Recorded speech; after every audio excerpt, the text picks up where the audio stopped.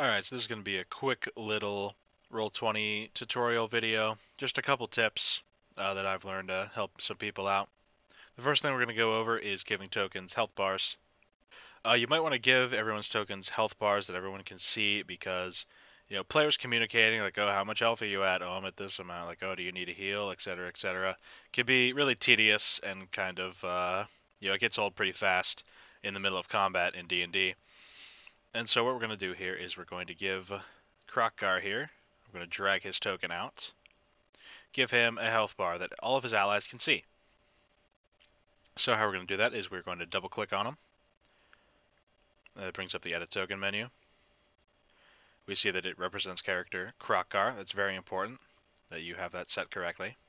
If it's not set correctly, you can just use the drop down menu here to do all that. So we're going to go over to this drop down menu here. You can use any of these bars. I'm just going to use bar 1. Drop down menu here, scroll down till you find HP. There's HP. We're going to click it, and Krokgar's health comes out. He's currently 60 out of 126. So not doing too hot. We're going to save changes, and we can see, yep, he's half health right now. A little bit under half. Not doing the best right now. But his allies can't see that. They can't see his health bar right now, so we're going to fix that. We're going to double click on him again. We're going to go to Advanced, and we are going to choose the HP bar that we set, so bar 1 in my case, and I'm going to click the C checkbox. That allows everyone to see it. Now, what they will see is this. His allies will see this. They will see his bar. It's a little bit under half, so they can see that he's injured.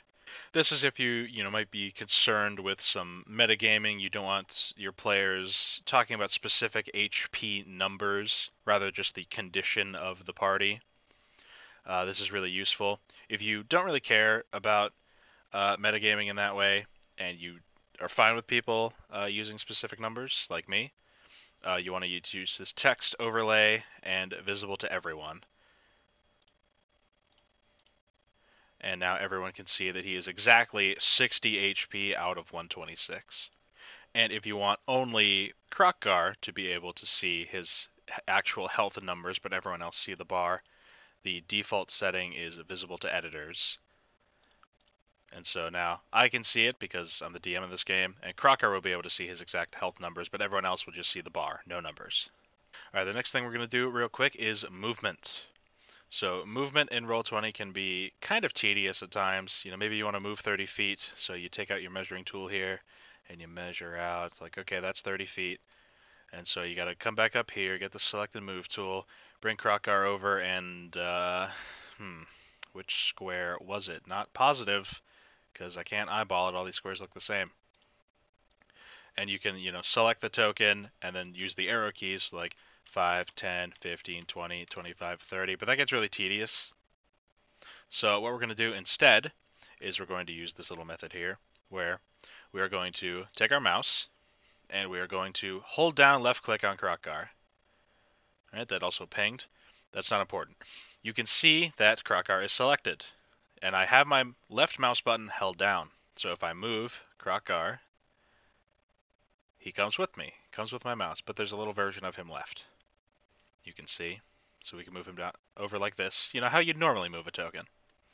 Now, while doing this, moving him all around, I'm going to, once on my keyboard, tap the Q button.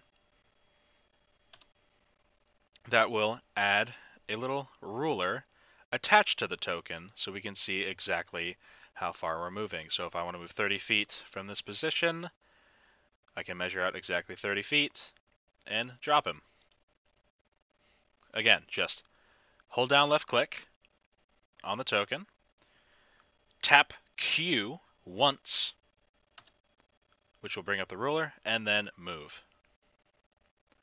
Now, let's say I wanted to move like around a corner.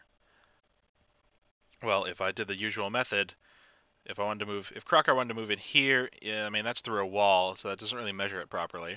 So what I do is I do the same. I would hold down left click, move him a little bit, press Q once to get the ruler, and then I'll bring him up 15 feet, because that's where he will then enter this little tunnel divide here. Move him up 15 feet, hit Q again, which will leave a little waypoint, and then I can move him his total movement of 30 feet right in there. That measures it out. If I want to move back to my original position the next turn, left click, move him a little bit, hold down left click, press Q once, move him out 15 feet, hit Q again, move him down, there we go. So if I hold down left click, move him a tiny bit, and then hold down Q, that will leave a waypoint at every single spot, which normally is not what you want. Not only because it's kind of annoying to have all those waypoints there, it's kind of unnecessary. It'll also cause some lag in your game, and they'll see the token moving slowly to each waypoint. The waypoints will stay there in the line and everything. It can get a little annoying, so you normally don't want to do that. Yep, so that's everything I wanted to talk about in this little video.